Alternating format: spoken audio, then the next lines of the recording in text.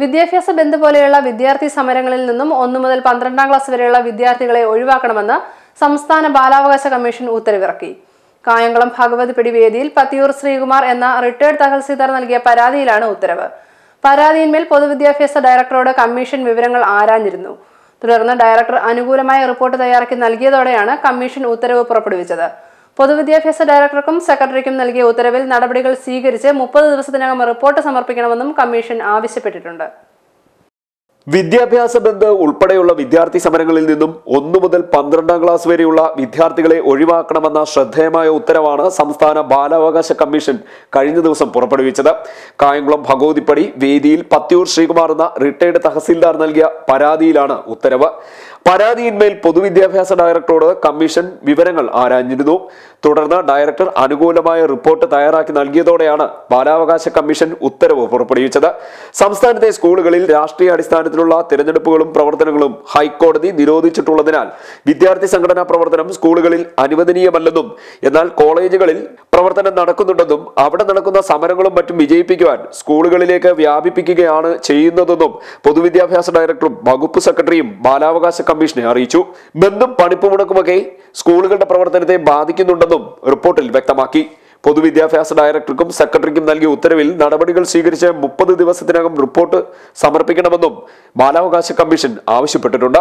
2005 ബാലാവകാശങ്ങൾ സംരക്ഷിക്കുന്നതിന് വേണ്ടിയുള്ള കമ്മീഷൻ ആക്ടിലെ 16ാം വകുപ്പ് പ്രകാരമാണ് പൊതുവിദ്യാഭ്യാസ ഡയറക്ടർക്കും സെക്രട്ടറിക്കും ശുപാർശ നൽകിയിട്ടുള്ളത്.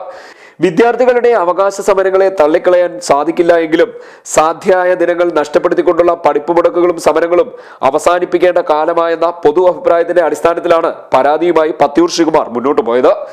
ഈ വിദ്യാഭ്യാസ ബന്ദ് പ്രഖ്യാപിക്കുമ്പോൾ കേരളത്തിലെ മുഴുവൻ വിദ്യാലയങ്ങളും അടഞ്ഞു കിടക്കുകയാണ്. LKG ക്ലാസ് മുതലുള്ള മുഴുവൻ വിദ്യാലയങ്ങളും അടഞ്ഞു കിടക്കും. ഒരുപക്ഷെ 10-15 കുട്ടികളും നാട്ടിൻപുറത്തെ ഒരു പള്ളിക്കുടവുമായിരിക്കും ഇപ്രകാരം അടഞ്ഞു കിടക്കുന്നത്.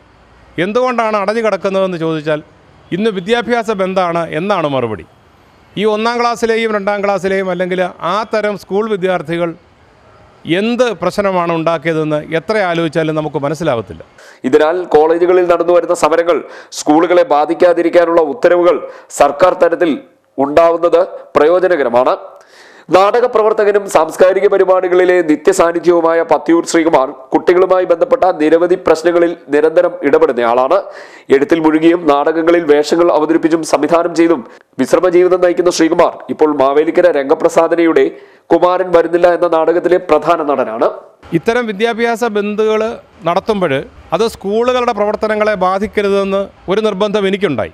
അതാണ് ബാലാവകാശ കമ്മീഷൻ മുമ്പാകെ ഞാൻ ഒരു പരാതി സമർപ്പിക്കുന്നത്.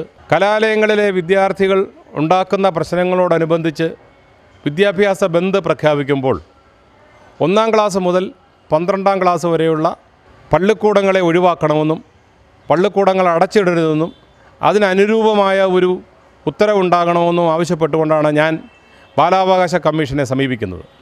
കോളേജുകളിൽ നടക്കുന്ന വിദ്യാഭ്യാസ ബന്ധുക്കളെ ജനാധിപത്യ സംവിധാനത്തിൽ നിരോധിക്കാൻ കഴിയത്തില്ല. എന്നാൽ 1ാം ക്ലാസ് മുതൽ 12ാം ക്ലാസ് വരെയുള്ള സ്കൂളുകൾ അടഞ്ഞു കിടക്കുന്നത് മാറ്റണമെന്നും അതനുസരിച്ച് നിയമം ഉണ്ടാക്കണമെന്നും ആവശ്യപ്പെട്ടുകൊണ്ട് ബഹുമാനപ്പെട്ട കേരള ബാലാവകാശ കമ്മീഷൻ പ്രസക്തമായ ഉത്തരവുകളുടെ അടിസ്ഥാനത്തിൽ നിർദ്ദേശം നൽകിയിട്ടുള്ളത്. CDN news Kayamkulam.